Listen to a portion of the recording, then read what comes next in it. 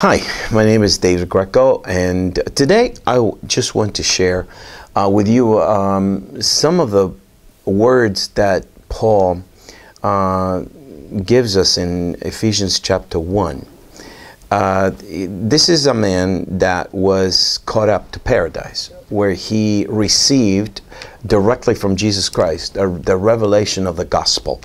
He says that his gospel was not given to him. He didn't receive the gospel from men, but he received it from Jesus Christ. And he does talk about an experience, whether in the body or out of the body, where he heard words that were not allowed to be spoken. And this is the revelation that he shares in the book of Ephesians, Colossians, Philippians. Specifically in chapter 1, he talks about, beginning with verse 13, 14, 15, 16, all the way to the end of the first chapter, how he is praying through the Spirit. He's praying for the church in Ephesus, that they may be able to actually see with the eyes of their mind, that they would see a couple of things. They would see the hope of their calling. They would see the riches of the glory of the inheritance in the saints.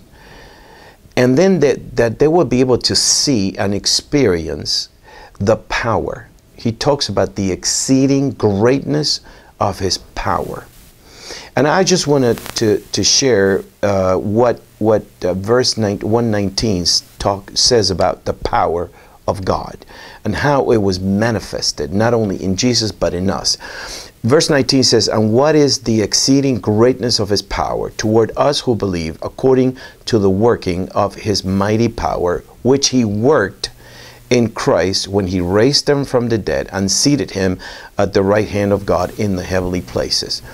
This is where Paul uses very, very specific words to define the power of God. He says, and what is the exceeding? The exceeding means way over, hyper, the hyper measure of the greatness of his power. And the first word he uses for power is the word dunamis, which means inherent power. God has inherent power that belongs to him and only to him. That is only his power, because it has to do with his character and his attributes. I mean, how great is God's inherent power? Well, as great as he is.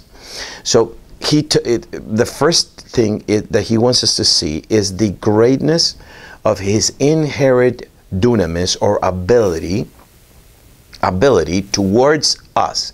It's directed toward us. It's meant for us. But it says that power is according to the working of his mighty power.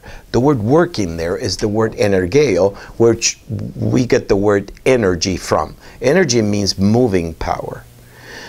Power that is moving in execution style. I mean, it's a power that is directed at something. It's not a silent power, but it's moving power, effective power. That's the word, effective power.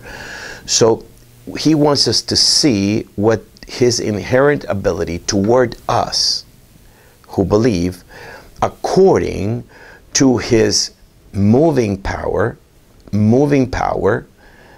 of his mighty. And the word mighty is the word kratos, which means force. That's where we get democracy. Democracy means the power of the force of people. Well, here the word kratos, which means might, force, is only used of God. So God has force.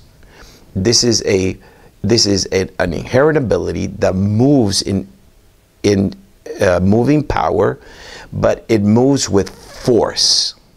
And then it moves in power. The last word of verse 19 is power, which is the word ikus. That means dominion power. It's a power that when it manifests, any kind of other power around disappears because it dominates the situation.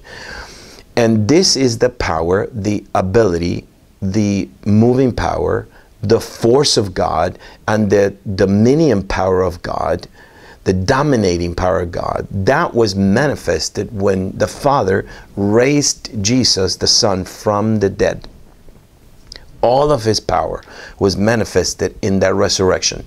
Don't forget that later on, he says that we were made alive with him.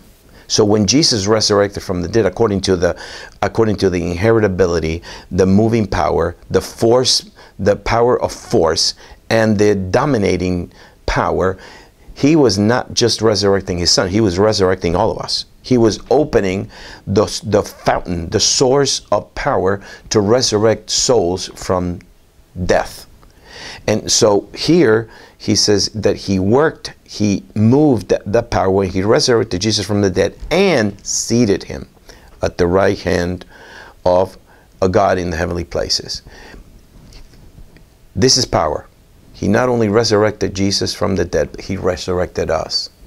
He not only raised him from the dead, but he raised us. And then he not only seated him in heavenly places, but he seated us with him in heavenly places. That took the full power of God. One last verse of scripture in Ephesians, in Hebrews 1:3, it says that he upholds all of creation by the word of his power. And that only has to do with inheritability. It took more power to raise Jesus from the dead than to create all of creation. Praise God that we were resurrected from the dead with this power.